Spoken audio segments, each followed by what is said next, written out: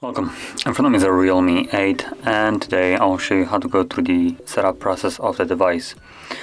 So once you boot it up for the first time, you'll be presented with this screen over here, and all you need to do is simply find your desired language, which for me is going to be English. Then tap on next, select your region, just going to select whatever, and again tap next. A Realme smartphone user agreement. Obviously you need to agree to it, otherwise you can't proceed any further. Nothing greets you better to the device like terms of service that are on the next page as well. So obviously we need to have the first one selected, which for some reason actually is selected by default. Then the two below that are completely optional. Now obviously if you want to agree to them, you are free to do so. You can tap on that blue text to read exactly what you're agreeing to. And once you have read it, select it and tap on next. And then you have Wi-Fi connection. So obviously you can connect to your Wi-Fi if you have one near you that well, you know the password to, for instance your own. Or you can simply skip it if you don't want to connect to it. Now by skipping it you will miss out the ability to log into Google account throughout the setup, but you can still do that later on after the setup is complete once you connect to Wi-Fi through settings. So I'm gonna skip it for now. Now we do also have a couple nice additions here, like the Wi-Fi Assistant.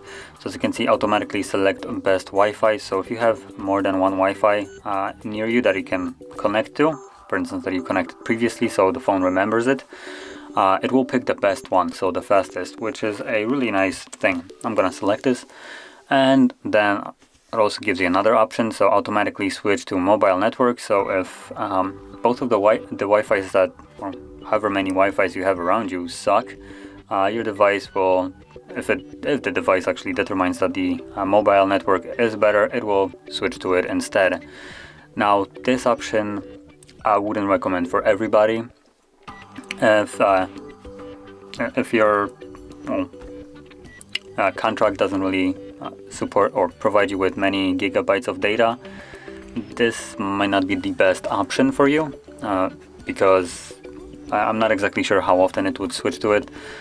So if you're really dependent on Wi-Fi, then I would probably, or dependent on using just internet overally, I would probably not select this because you might run out of your data quite quickly. So yeah, so I'm gonna press next now, and here we have Google services, so location, scanning, and sending user and diagnostic data. Obviously you can read exactly what these do by tapping on the arrow and expanding it. If you don't want them, you can also disable them, as you can see, and then simply go down and accept. Next page, screen lock. So we have a couple different methods of protecting our device. We have password, fingerprint, or face. And now these should probably be a little bit more detailed descriptions of it. So password, it will give you three different options: pin, pattern, or password. Fingerprint, obviously the under display fingerprint sensor, and then face is face recognition. So if you want to use, for instance, the two bottom ones, so fingerprint or face recognition, or both of them, whatever you choose, you will always be required to pick a pin pattern or password as a unlocking method on top of that. You cannot just have one of these or both of them.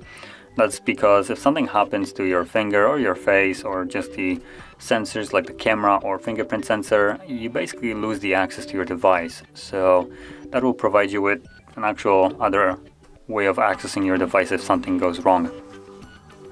Now I'm gonna set up a pattern. So once you tap on it, the password, or in this case it's a pin, not a password, you can also change it right here. Now I'm not exactly sure why they're calling pin, or 6-digit pin, a password, and don't give you the option actually to just choose before that. But yeah, if you tap on it, you can switch it right here to use a different method. And here you have pattern, 4-digit, 4 to 16-digit password, and alphabetical password. So select whichever one you want. I'm gonna go with something simple like the pattern, as I always do, and then I'm gonna draw my pattern, redraw it, and there we go, it's now set. recommended auto update overnight. It's completely up to you. If there is an update, your device will basically download it and update it overnight when you're sleeping, basically. So if you want it, enable it. If you don't, then leave it off. Import data is just an option for you to import your older device to this one. So basically all the call logs, contacts, photos, stuff like that.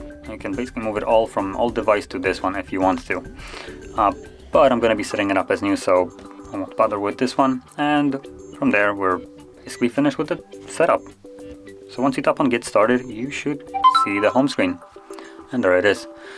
So if you found this very helpful, don't forget to hit like, subscribe, and thanks for watching.